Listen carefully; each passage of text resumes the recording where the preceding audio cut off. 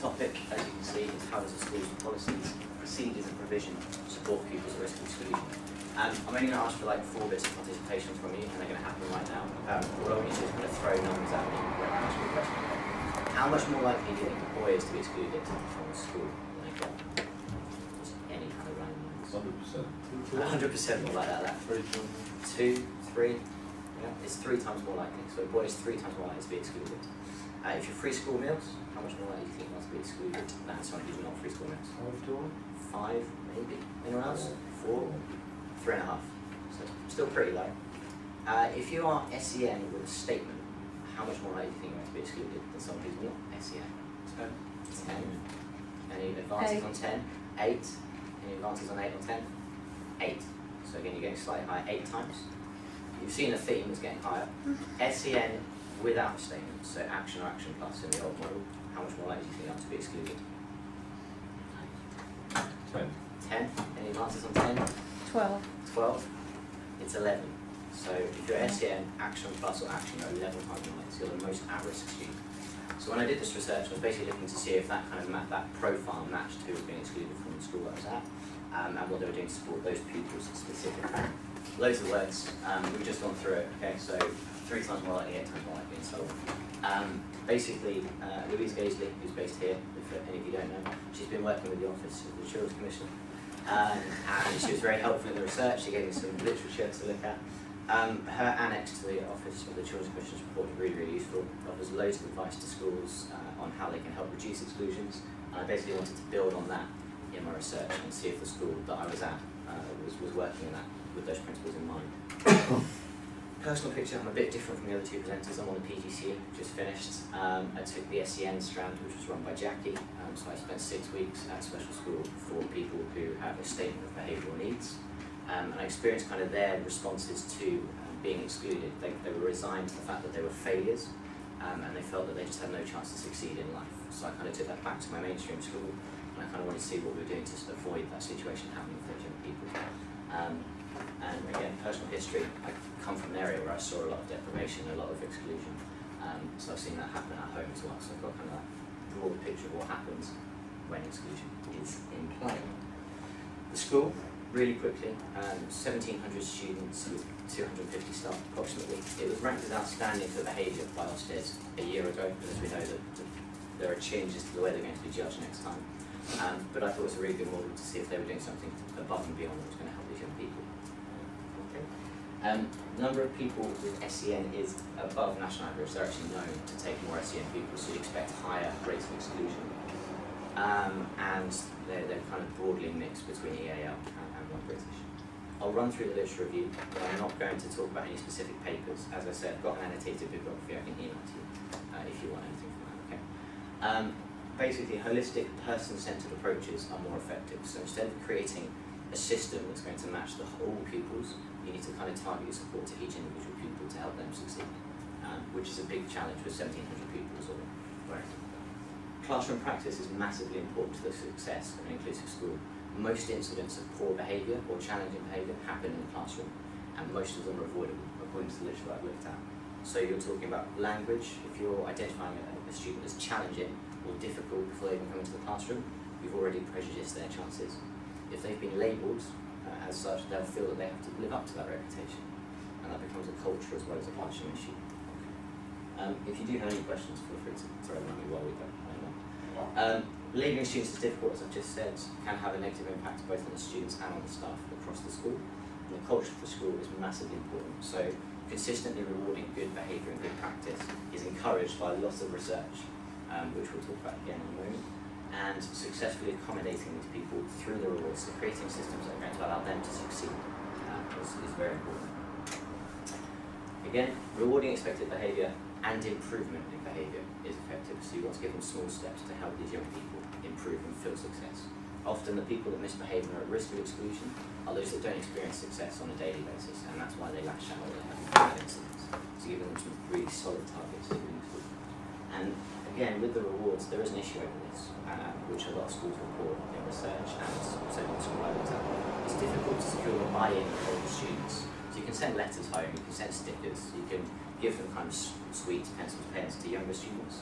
If you get to kind of key stage 4 and above, sometimes they don't engage because it feels beneath them. And it's really a big challenge to try and engage them at that point, really crucial for their education. Briefly, the history of rewards. We start with Pavlov and his wonderful dogs. I'm sure you've all heard this, I won't dwell on it. But again, the idea is that you can, by rewarding, by ringing a bell, you can get the dog to kind of salivate when they associate it with food. The same way, if you dangle a carrot over a young person or an adult, they're going to work to get the carrot. Okay? And if you hit them with a stick, then they're going to do that behaviour again. That happened around the turn of the 19th century, 20th century. As time went on, Maslow and his hierarchy of needs came along. You've got physiological needs, so kind of like your food, your warmth, water, and so on. Security, which is shelter. Belonging to friends, family, community, and then you get to self-esteem and self-realisation. Interestingly, this model really matches Every Child Matters. If you compare the two, and what we're saying in Every Child Matters, which is now out, those needs were definitely within that documentation. That's been pushed aside a little bit. And as we get into the 1990s, Ed Deci and many others have talked about how rewards don't actually provide sustained improvement and they decrease motivation.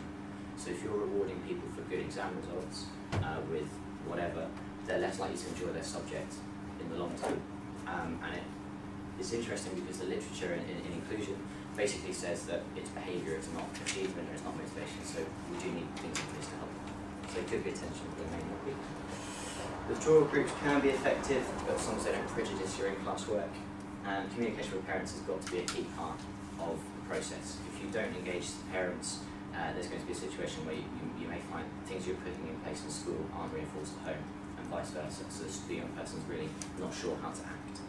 Okay. Right, literally done. So we get to the findings. The research questions I had 4. One is, how do we actually identify these people? Number 2, what support is there?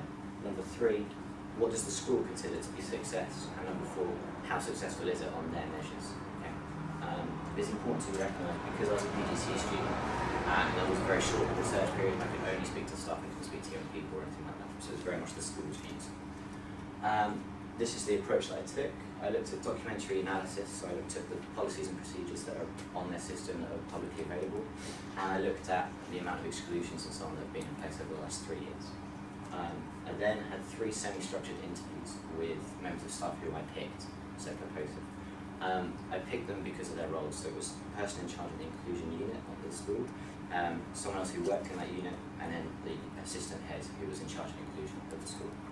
And then finally, once I interviewed them, I put them into, I transcribed it, I looked at all the themes that were arising.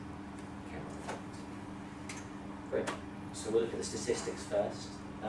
Up to April 2014 this year, there were 65 fixed term exclusions, so between 1 day and 3 days, which isn't bad for 1,700 students. And there was 0 permanent exclusions, so they hadn't excluded anyone permanently at that point. 34 students were involved in those exclusions. Okay, so there were obviously cases of repeat offences, as it were. 26 of the 34 students were male, which immediately corroborates this idea that 3 times more likely. It's in fact more than 3 times more likely in this. Yeah. Sorry, Andrew, can I just ask, when you say up to April, was that from September? Right, April, yeah, thank you. Sorry. 26 out of 34 students were male. 27 were SEN, so again, massively high. And 27 were white British, and that's more reflective of the ethnic makeup of the school. But as you can see, the statistics that are nationally borne out in this school. 2 permanent exclusions in the 3 years prior to this research. So the national averages, this is where statistics become important, show that 0.07% of the school population is permanently excluded. 1 student up to 1,700 is just below, so the school's actually below the amount of permanent exclusion. That's complicated, ignore it, but basically they're doing better than national in terms of exclusions. Interviews. The school identifies it through pupils at risk of exclusion through anecdotal evidence, so this pupil's doing this, they're a problem, or through statistical indicators. If you're being sent out of classrooms, then that's an issue. And they're published in a termly report, and SLT look at that report and basically check the data and decide who they're going to intervene with. What support is in place?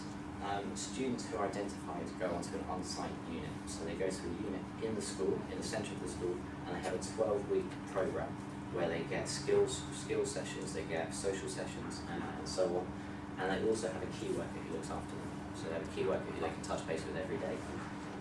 They use external provision, but every single person I interviewed, 3, basically said that there is not enough external provision available in the local authority.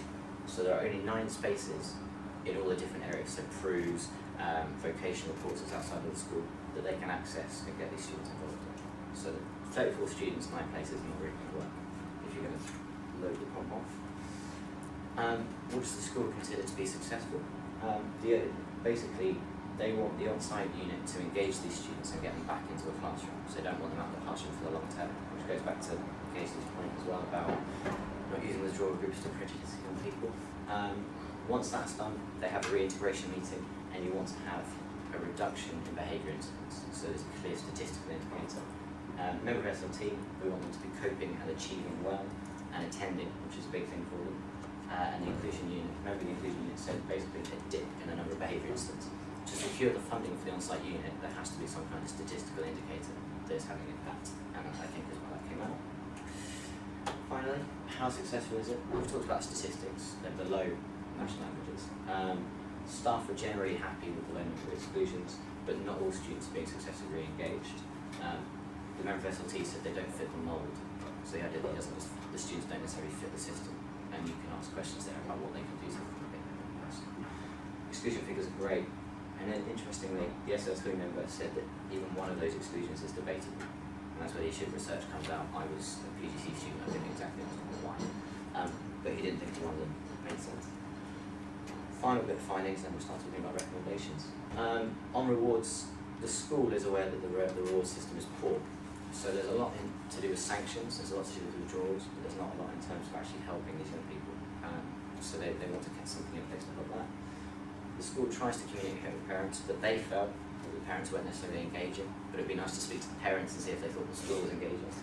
And I asked the interviewees if they could pick one thing to change, what would they change about the school in terms of inclusion. First one, SLT, he said he wants really top-notch vocational education available either on-site or off-site. So something that's going to engage these people that isn't going to make them struggle academically. So number 2, develop our useful alternative provision. So again, try and find more spaces and secure more funding. And number 3, have teachers work with it on a professional level. So there was a feeling amongst these members of staff that there may not be a culture of inclusion across the whole staff body, and it'd be good to do something to help them. Right. We've talked about that, so we'll skip that one. This was for another presentation, so we decided to skip. This is what I recommended to the school, and these are the things that I think come out of the literature review and the findings. First and foremost, you need to have a positive reward system, something that's going to help the young people.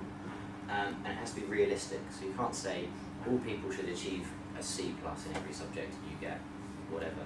It should be tailored to each kind of student. So if you've got these students being withdrawn, they have their own reward system. Continue to deliver excellent on-site provision, so their on-site provision, they have a space to go to with staff.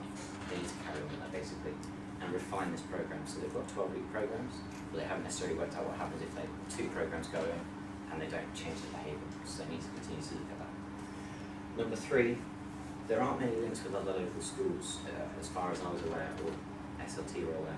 So it'd be nice for them to share their practice and for schools in the area to work together to help inclusion. And finally, and this is a big one, invest time in training whole school staff in inclusive practice. So, as I say, the negative behaviour happens in classroom a lot of the time.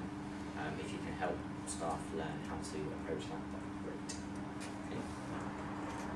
And that's pretty much it, to be honest, because the rest is research methods.